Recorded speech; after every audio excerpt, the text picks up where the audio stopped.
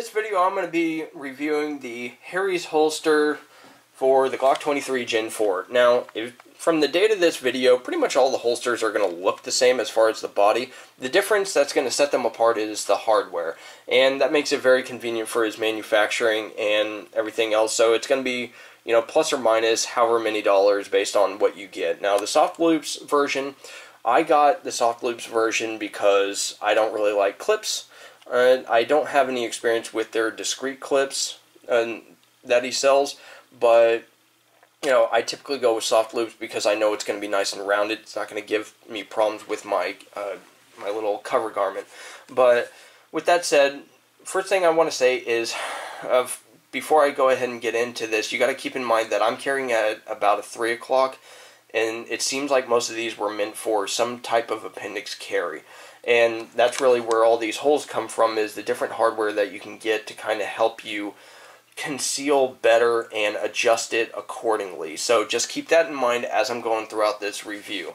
So, I've had experience with these holsters in the past with the Smith & Wesson M&P Shield holster, and that's where I really fell in love with it on a few points. First thing I really do like is the modularity here. So if you're not happy with the way that you're carrying or the hardware that you have or whatever, you don't have to get a completely new holster.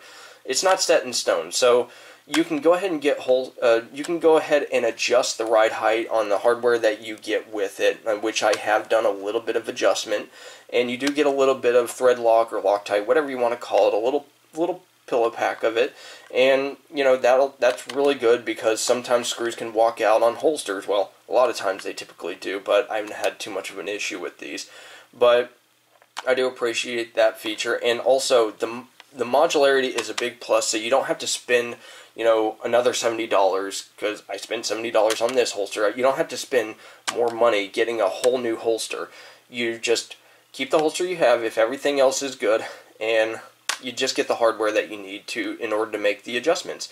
So, with that said, the biggest selling feature for me that actually made me come back to Harry's holsters was the retention.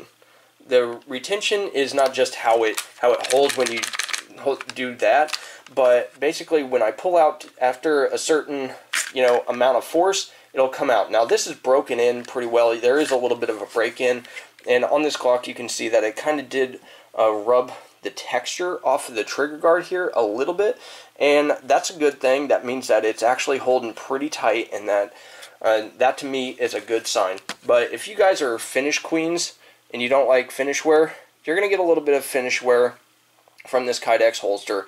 Who cares? But you know, that's just a little feature to remember, or a little thing to remember if you're concerned about that. But this was the biggest selling feature for me when I'm reholstering. I love this right here. I don't know why. It just gives me the warm and fuzzy. It's just so positive. I haven't had to mess with the retention screws. Now, if you want this to be a little harder to pull out when you're drawing, then obviously you can mess with the retention screws a little bit, and you do have a little bit of a limit. Like if you're not wearing, even if you're wearing a t-shirt or whatever, and you're carrying this tight against the body, if you get these screws, you know, all the way through, which would be a pretty tight pinch, it could be pretty uncomfortable. And that's the one thing about some Kydex holsters that are minimalistic, kind of like this. It's a good thing to be minimalistic, but you got to be careful that with screws like this, like I've had this experience on other holsters where the screw's exposing, that can really chafe up and cut up your skin over time and throughout the day. So also here, I need to be careful about the screws here, not to get them, you know, basically to the point where they're going out too much. So that's just something to keep in mind if you're going to be looking at this holster. Is don't make it to where the screw is basically sticking out too far, and it is recessed a little bit to protect from that somewhat, but you can't really get it to be completely perfect depending on the tension that you want. That's why it's very good that he puts a little bit of thread lock or Loctite in the bag with the holster, and I do appreciate that. So whatever setup you go with, go ahead and put a little bit on there to kind of set it in stone, so to speak, or at least you know, get it pretty firm until you decide to adjust it. So anyways, I really do appreciate how it comes right from the get-go. I don't know if he's using a real gun or a blue gun to get kind of test the tension, but he does a really good job, and that was actually a big selling feature for me. I just realized how nice it is when you're holstering to actually get that positive click. I just like it. Whatever. Anyways, moving on. So, I really do appreciate the attention to detail of this holster, as far as like the shape it makes around the gun, a little extra room for the hardware and everything. There was a good amount of detail in the design and in the grind. The only problem that I've had is this part right here. There was a flat grind right here, and I'll adjust the light. Hopefully you can see a little better.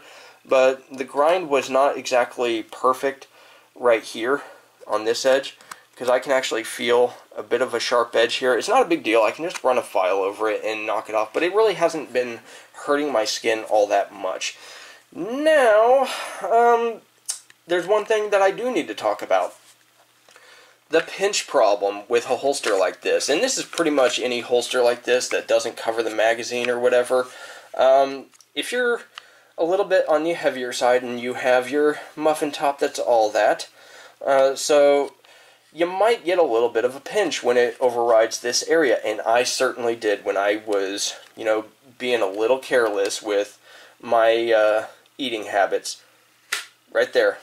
I pinched myself right there, and it's not like it was a little pinch and it was gone. I actually had to take the holster, or I had to take the gun out of the holster, get my fat out, and then, or get my skin out of the way or whatever, and then reinsert. That was absolutely careless of me. Now, if you have something like a t-shirt on, you're going to be able to avoid that a bit better, but that's just a note for anybody that's interested in a minimalistic holster like this. If you want to completely avoid that, you're going to have to go with something like a hybrid holster. So that'll basically add more size, and this is really minimalistic for me, even though the soft loops do kind of bulge out a little bit. So if I'm wearing a light garment that will basically print this, then it's kind of, I guess, a disadvantage as far as like being discreet.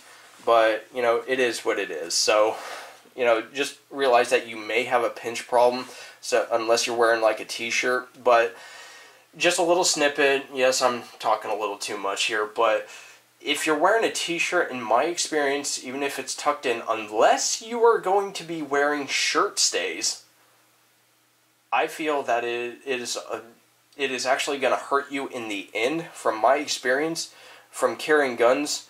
If you're wearing a t-shirt and then you're wearing this and it's between your holster and your skin, the problem is going to be your t-shirt's going to walk up throughout the day.